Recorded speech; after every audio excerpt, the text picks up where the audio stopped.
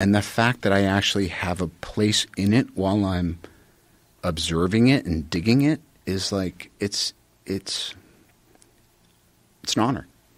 Well, that's a beautiful perspective, and that shows in how you carry yourself, and it shows in the work that you do appreciate it. You know, one of the saddest things is someone who's in an amazing position who doesn't appreciate it, and that drives other people crazy too. Like prima donnas drive people crazy for a variety of reasons, but one of the big ones is you don't appreciate how fortunate you are.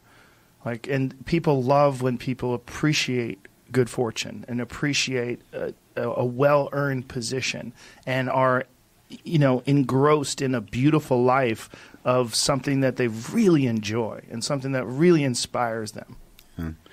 Well, I need to be kept right-sized because I can easily fall into self-seeking and depression and self-pity and judgment and all that stuff. It's kind of it's a bit of a default.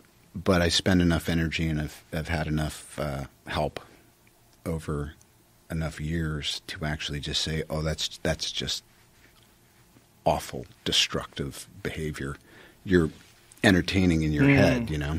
Bad patterns, just bad thought patterns.